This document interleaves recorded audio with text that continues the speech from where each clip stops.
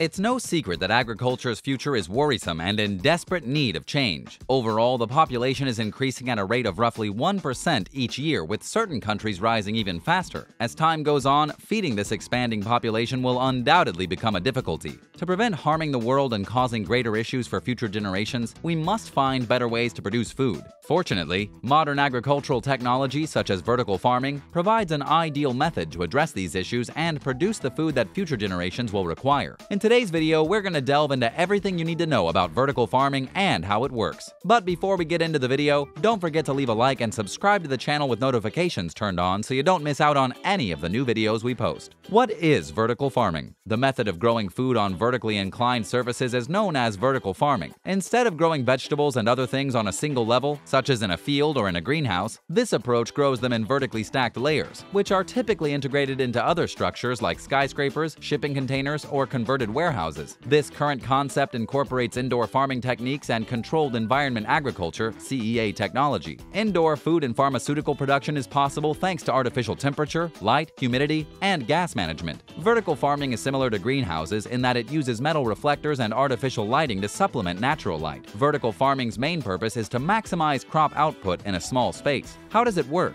Awareness of how vertical farming works requires an understanding of 4 key areas. Physical arrangement, lighting, growing medium, and sustainability features are all factors to consider. To begin with, vertical farming's primary purpose is to produce more food per square meter. Crops are grown in stacked layers in a tower-like structure to achieve this purpose. Secondly, to keep the ideal light level in the room, a perfect combination of natural and artificial lighting is used. Lighting efficiency is improved using technology such as revolving beds. Finally, growing mediums such as aeroponic, aquaponic, and hydroponic are employed instead of soil. In vertical farming, peat moss, coconut husks, and other non-soil mediums are commonly used. Finally, to counteract the energy cost of farming, the vertical farming system employs a variety of sustainability elements. Vertical farming, in fact, consumes 95% less water. What are the benefits of vertical farming? It utilizes less water and space. Farmers may use 98% less water and 99% less land with vertical agricultural practices. They can create agricultural yields of 240 times those of regular farms by rolling or perpetual harvesting year-round, and all of our food is powered by the sun rather than LED lights. So these crops aren't dependent on fossil fuels or other less than ideal energy sources. Around 80% of the world's population will be living in cities by 2050, according to estimates. Because of this population pattern, there will be a greater need for food in locations where land is scarce. Vertical farming in these huge cities provides a solution to meet the rising demand for food without having to import it.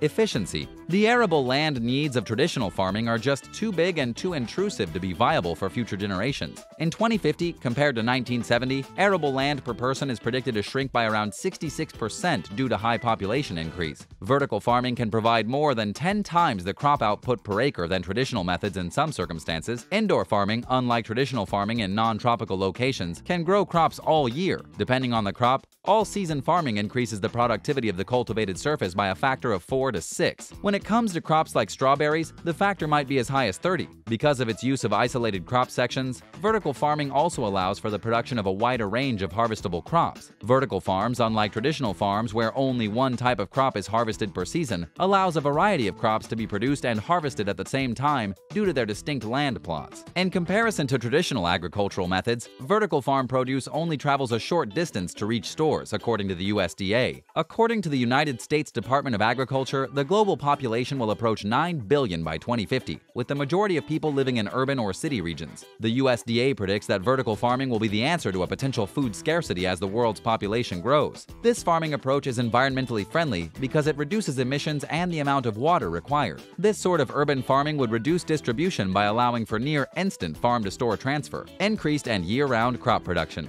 We can produce more crops with the same amount of growing space by using vertical farming. In fact, 1 acre of indoor space can provide the same amount of output as 4 to 6 acres of outdoor space. A 30-story skyscraper with a base area of 5 acres could possibly produce the equivalent of 2,400 acres of conventional horizontal farming, according to an independent calculation. Year-round crop production is also conceivable in a regulated indoor environment managed entirely by vertical farming technologies. Environmental conservation. Due to vertical farming's enhanced production, up to 20 units of outside farmland for every unit of vertical farming could be returned to its original state. Vertical farming would save a lot of natural resources by reducing the quantity of acreage needed. It's possible to avoid deforestation and desertification induced by agricultural encroachment on natural biomes. Producing food indoors decreases decreases or eliminates the use of farm machinery for plowing, planting, and harvesting, conserving the soil and lowering emissions. Because traditional farming necessitates such a huge area of arable land, it's frequently invasive to natural flora and species. According to one study, wood mouse populations declined from 25 per hectare to 5 per hectare after harvest, implying that traditional farming kills 10 animals per hectare each year. Vertical farming, on the other hand, would have a negligible impact on animals due to its small footprint. Preparation for the future. Around 68% of the world's population is predicted to live in cities by 2050, and the expanding population will boost food demand.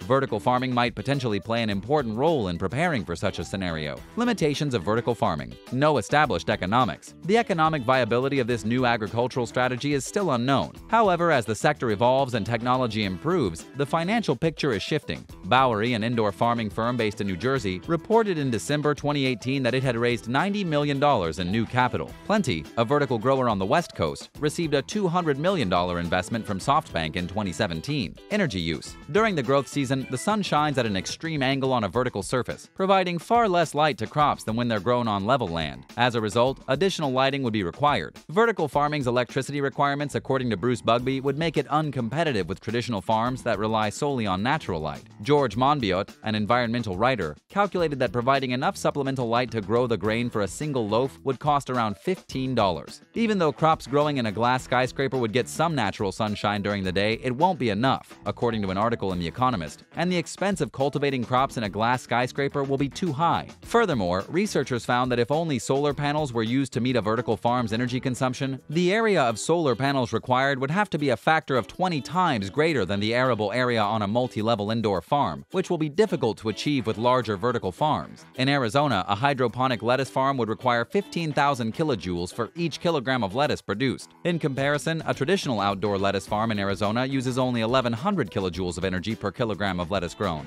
Labor costs. Vertical farming has significant energy costs, but labor expenses can be much higher because of their concentration in metropolitan areas where wages are higher and more specialized labor is required. Vertical farms, on the other hand, may require less personnel as a result of automation. In vertical farms, manual pollination may become one of the more labor-intensive operations. Pollution. A CO2 source is required for a vertical farm, which is most likely to come from combustion if it's collocated with electric utility plants. However, CO2 that would otherwise be ejected can be absorbed. Greenhouses frequently boost carbon dioxide level to 3 to 4 times those found in the atmosphere. This rise in CO2 causes photosynthesis to increase at variable rates, averaging 50%, resulting in larger yields, faster plant maturation, smaller pores, and increased water stress resistance, both too much and too little. Hardier adult plants might be transplanted to regular greenhouses, freeing up space and boosting cost flexibility. Too much dependence on technology. The advancement of new technology can always improve efficiency and reduce expenses. However, the entire vertical farming system is very reliant on numerous technologies for lighting, temperature control, and humidity management. For a vertical farm, losing power for even a single day may be highly costly. Many people believe that today's technologies aren't ready for widespread adoption. And there you have it. Everything you need to know about vertical farming and how it works, along with the benefits and limitations it poses. We'd love to hear your thoughts on vertical farming down in the comments below. If you enjoyed today's video, don't forget to like and subscribe so you never miss any of our new and upcoming content. Thanks so much for watching, and we'll see you next time.